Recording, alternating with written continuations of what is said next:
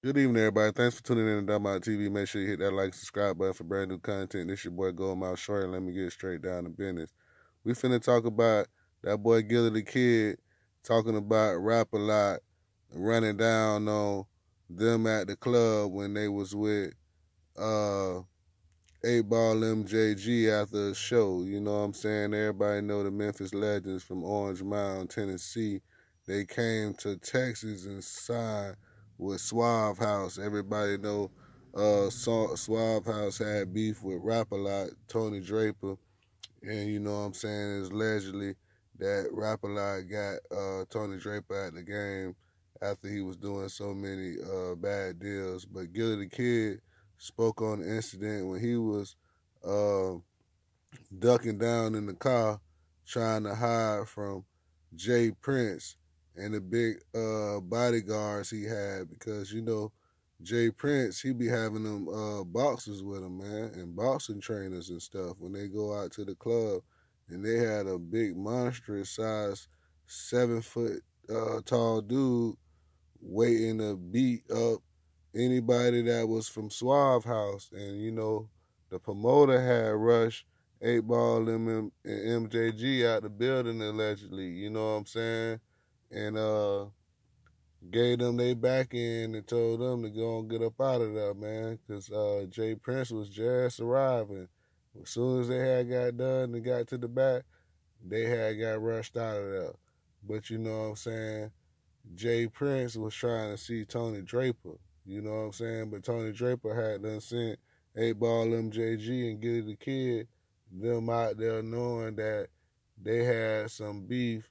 You know, they had been talking on the phone earlier that day, and Jprince had done said he was gonna pull up on him and he pulled up on him 100 and some deep. The whole parking lot was shut down.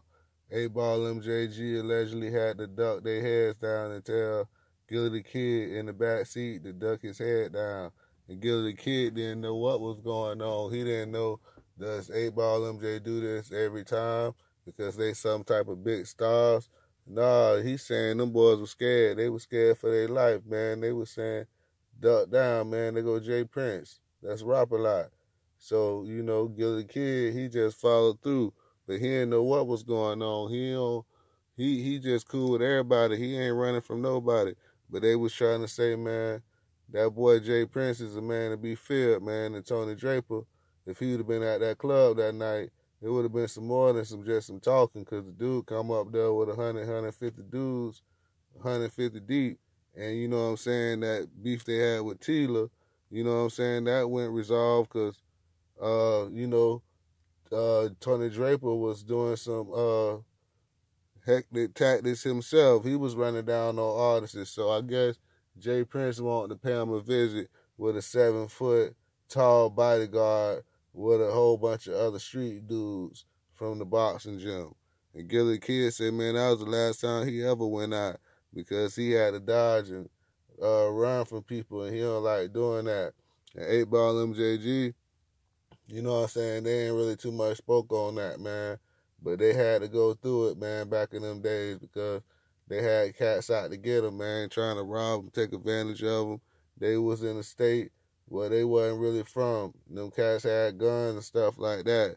There's a lot of shows them boys had to just get up out of there. You remember 8 Ball MJG was doing shows for $100, $50 a piece, man. They was just trying to make their music. They ain't saying they the hardest thing out there. They was making cool music, man. Pimp music, you know what I'm saying?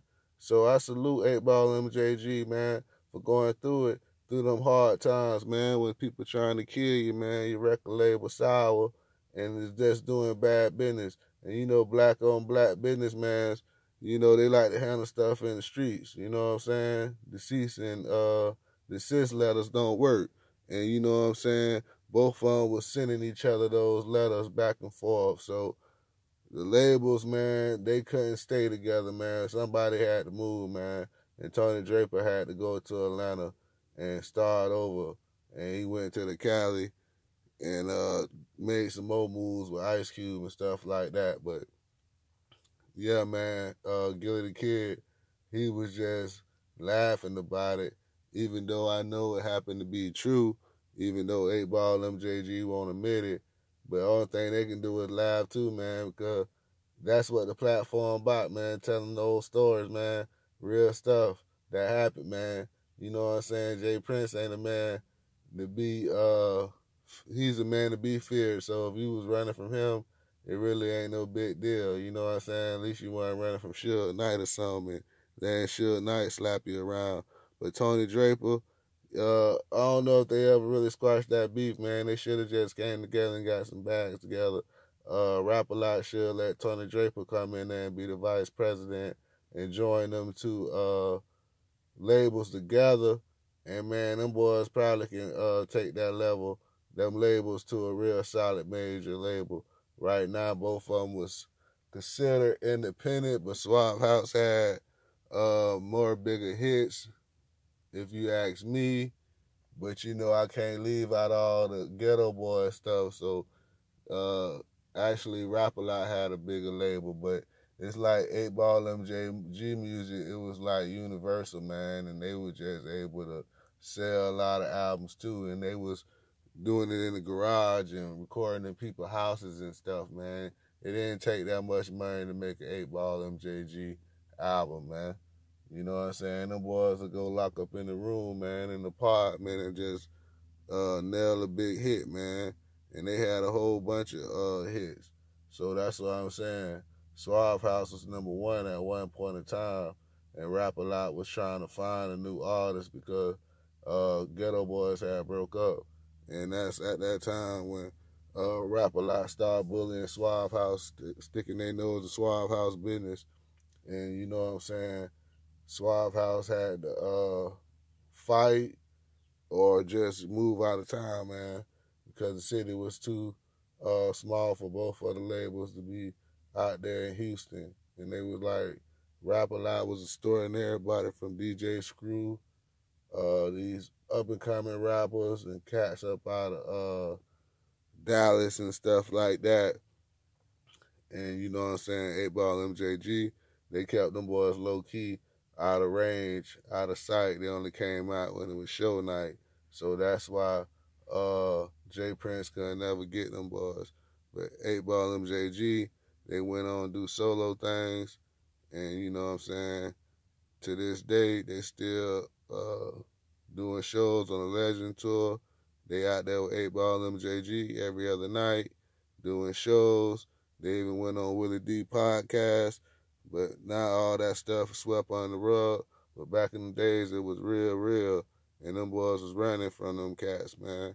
And that's just a real story, man. Y'all let me know what y'all think in the comments. Peace. I'm out.